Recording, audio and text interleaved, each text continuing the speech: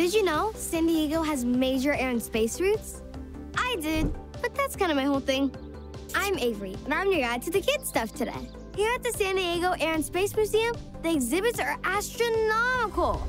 Home to everything from paper airplanes to giant metal ones that break the sound barrier. Even real spaceships. This is Apollo 9.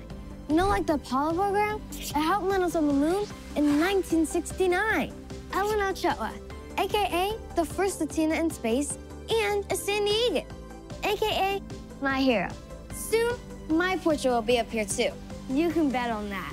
Now, let's zoom out just a smidge to the Palomar Observatory. Feast your eyes on the best view in all of San Diego. You can see Mars, Jupiter, Venus, Sedna, Eris, Makemake, Haumea. Not sure where to look? Check out the dark sky map to check out all the best stargazing spots. That way, you'll know exactly where to BYOT. Bring your own telescope. But first, I gotta train. And there's no better place to prepare for an out-of-this-world experience than right here in San Diego's Belmont Park. Here's where I felt the max G-forces. No big deal. Next stop, the moon! But first, I gotta refuel. The Seagull has landed.